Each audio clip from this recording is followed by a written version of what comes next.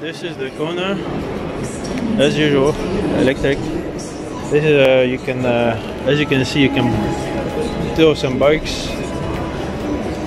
which is pretty interesting. However, we can't see the back because of this. That's just the seating, back seat.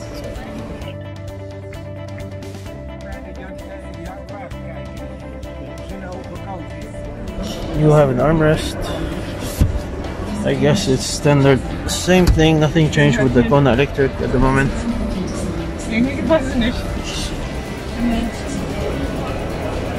As you can see, it's also the same console. Slightly less buttons in the center console, but it still feels bulky.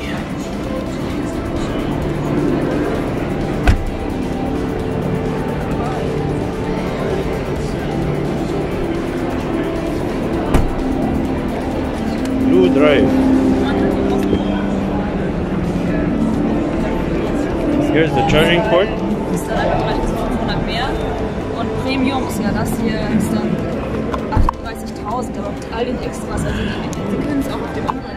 I guess you have to put the CCS one, the AC one first, and then the CCS. Very weird way to do it.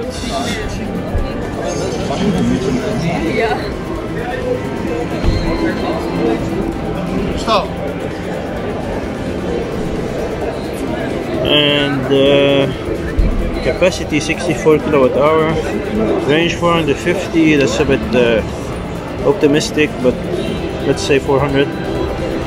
150 kilowatt power output.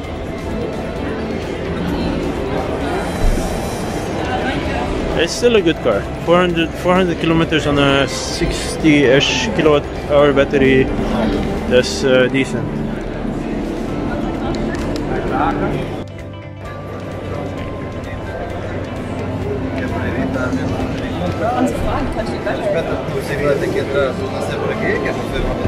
Mehrere Fächer.